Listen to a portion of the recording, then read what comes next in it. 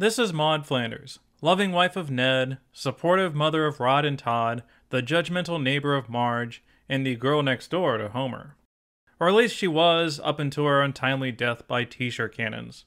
Ever since that fateful day, she somehow keeps finding a way back into the characters' lives, sometimes in flashback memories, sometimes in Halloween specials, and sometimes directly in their dreams. This is the history of Maude Flanders. Buckle up, because this is going to be a weird one. We've talked about characters with status quo changes, even ones who have died, but I can't think of any that are more defined by their status quo change more than Maude Flanders.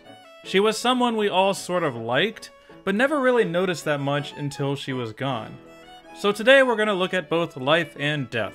How much did Maude contribute to The Simpsons when she was alive, and how well did the writers deal with her death? Should they have even killed her off to begin with? That's the real question. As always, let's reset back to the beginning for the full perspective. I always think of Maude as part of the original Simpsons crew, since Ned Flanders and Helen Lovejoy were around back then, but Maude didn't show up until Season 2 in Dead Pudding Society. This was the first real Flanders-Homer episode, so she was needed to show off how wholesome their household is and provide Ned some key advice. Pretty standard stuff. Then in Itchy and Scratchy and Marge, we get to see more of her moralistic side, joining Snuh, and along with Helen Lovejoy, taking their moral outrage to new levels. It sort of establishes Maude as the more extreme version of Marge. As corny and old-fashioned Marge can be, she will never be able to compete with Maude. This includes serving peanuts to Homer, especially the ones at the bottom. Early on, there was this weird thing with Homer and Maude, between this moment and in Dead Pudding Society with Homer commenting on her butt. Obviously Homer is drunk right here, but these Season 2 examples play into Homer's envious side, that deep down he wants everything that Ned has. Interestingly, they almost immediately back off this angle though. Maude plays a strictly supportive role in When Flanders Failed, offering that cursed wishbone and calling out to her husband at the finale. After this point, Maude goes into her shocked and singing phase of her career. Here she is, shocked that Todd doesn't want his damn vegetables. Now let's sing to Unky Herb. Now let's sing to Homer. Now Ned serenades her. And, in the most shocking revelation in Simpsons history, discovering that Ann Landers is a boring old biddy. Starting in Marge in Chains, we get a more antagonistic version of Maude. How she spies on Marge in the bathroom, tells her to get out, and later regrets turning her back on her neighbor. She's becoming more outspokenly judgmental about others' behavior, correcting Ned about the Bible, describing Homer's pants as awful, or cutting off jerk-ass Marge's evil sugar agenda. At the end of Bart of Darkness, she even admits that she was at Bible camp to learn to be more judgmental. To be fair, there are plenty of easygoing Maude examples sprinkled in here too. It's not like she suddenly became another snarky and negative Helen Lovejoy type. But there's a tiny bit of edge to Maude's character when compared to her husband. If Ned's going to provide an out to save herself, oh, she'll jump all over that. After all, by surviving Bart's comment, she ensures that she'll be able to attend Lisa's wedding in the future. Anyway, it's mostly business as usual through the Oakley and Weinstein years. In Home Sweet Home Diddly Dum Doodly, we get super religious and judgmental Maude, and we hear about her love of unflavored ice cream. She's part of the Holy Rollers bowling team. She cries to Marge about her ordeal of drinking toilet water. Then in Season 8, we get outspoken Maude again. She participates in moral crusades in Bart After Dark, Homer vs. the 18th Amendment, and Grade School Confidential. She even accuses Lisa of murdering her brother. Maude just seemed to be in a combative mood in Season 8. Like she has that big argument with Ned because he won't unplug the phone, threatening to make him sleep on the lawn. And in The Twisted World of Marge Simpson, she very quickly turns on Marge, calling her a wet blanket. It's pretty bad when Maude thinks you're lame. But overall, it's a refreshing take on her character, getting her away from the Flanders household and allowing her to fight fire with fire. Maude had a pretty good Season 9 as well. It kind of feels like her final hurrah. In Trails of Horror 8, she comes up with the idea of gingerbread, CHILDREN, for the witches. Then in Realty Bites, having to reel in Ned from buying every house that Marge shows them. And some more Maude sass in the season finale, becoming frustrated by all the Ned-splaining. But then Season 10 comes along, and she pretty much fades into the background. A couple cutaways here or there, but she mostly just exists to set up Ned's punchlines.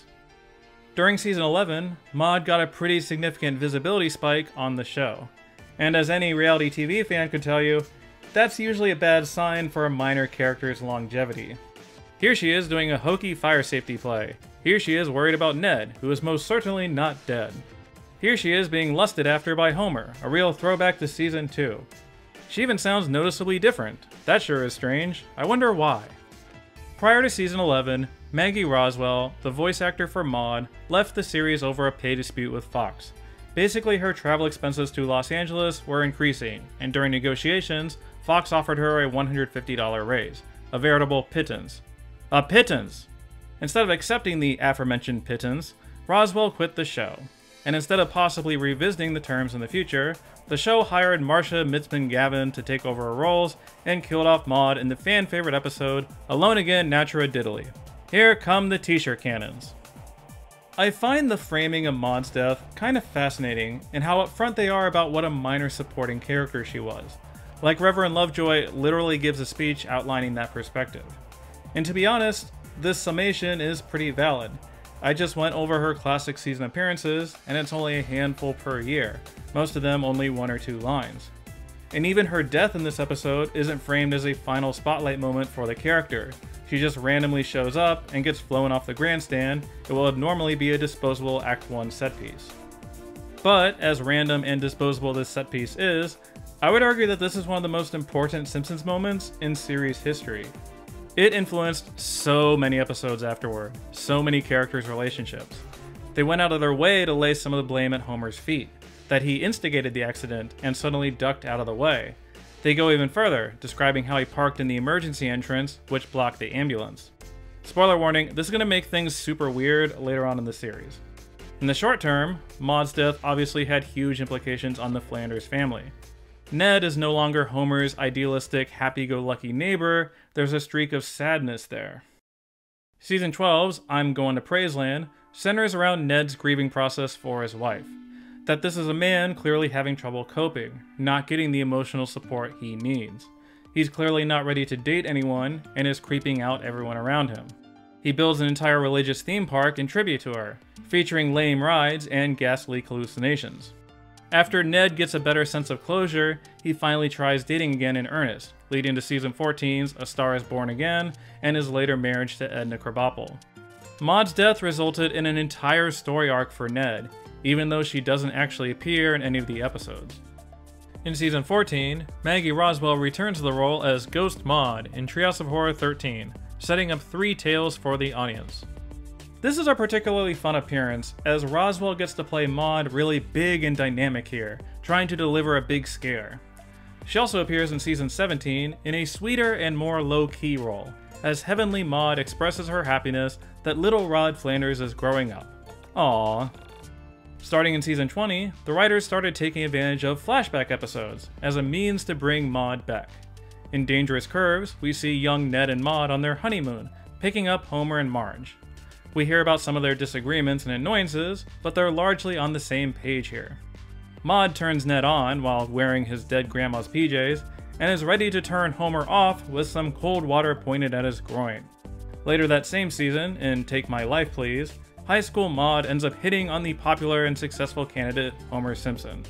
This is just an alternate reality, so don't worry about any continuity issues. Also, she appears in this crowd scene during modern day, so let's just forget this episode even happened. In Season 21, we get a glimpse of an argument they had right before she died, about Ned always using her hand towel. Season 23 takes a slightly darker turn for Maude, portraying her as having sex with the devil in the Halloween special. In Holidays of Future Past, when Ned is dating her ghost, she tells him there is no God, just an empty void. I'm not sure which of these 2 scenarios Ned would hate more.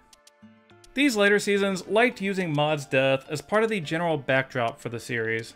We see her as a ghost or an angel, maybe her tombstone on occasion, her head on a pike. Sometimes they'll get really meta about this new status quo. Like in Waiting for Duffman in Season 26, they have the kids playing with t-shirt cannons, Homer declaring t-shirt cannons never killed anyone, and then having them hit a picture of Maude. Ned literally looks at the camera in shock. In Thanksgiving of Horror, she is the first turkey that is brutally killed by the Pilgrims. Poor Maude can't catch a break. We get a couple more flashback episodes during this era. In The Kids Are All Fight, she goes to lunch with the Simpsons, and jerk-ass Ned won't let her use the bathroom.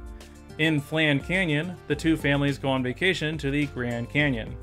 Maude ends up judging Marge's parenting, and then comforts Todd while he has night terrors. None of these flashbacks feature Maude in a major way thus far. It's not like they were suddenly shilling the character because they got Maggie Roswell back. That is, up until the season 29 finale, Flanders' Ladder. Oh boy, where to even start with this one? If you haven't seen it, you should, because it is legitimately the weirdest episode in Simpsons history. I'm not kidding. Basically, Bart pranks Lisa, and after he goes in an unrelated coma, she gets her revenge by sending bad vibes to him, causing him to be trapped in a nightmare.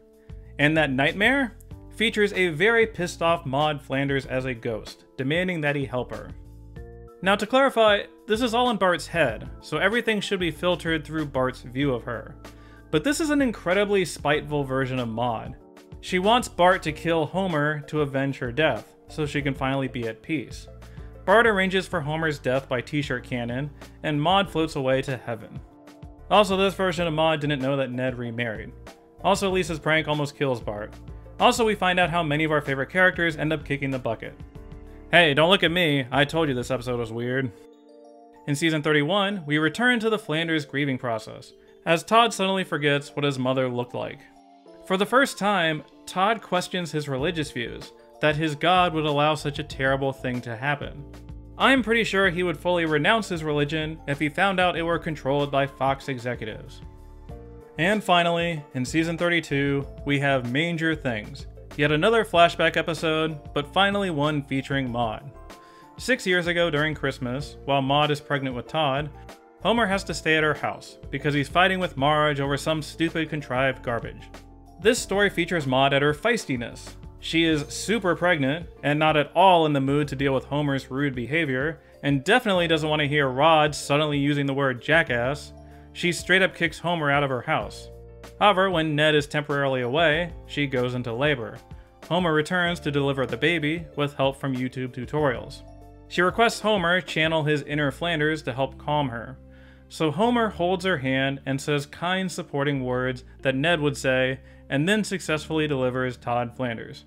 We even find out that Todd's middle name is Homer, due to this event. In a vacuum, it's a very sweet moment.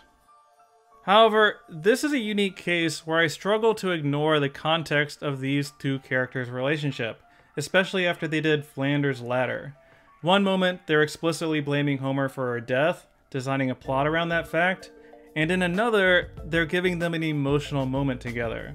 The Simpsons loves positioning itself as a strictly episodic show, that every episode's story arc stands on its own, but I don't know if it works for Maude and Homer.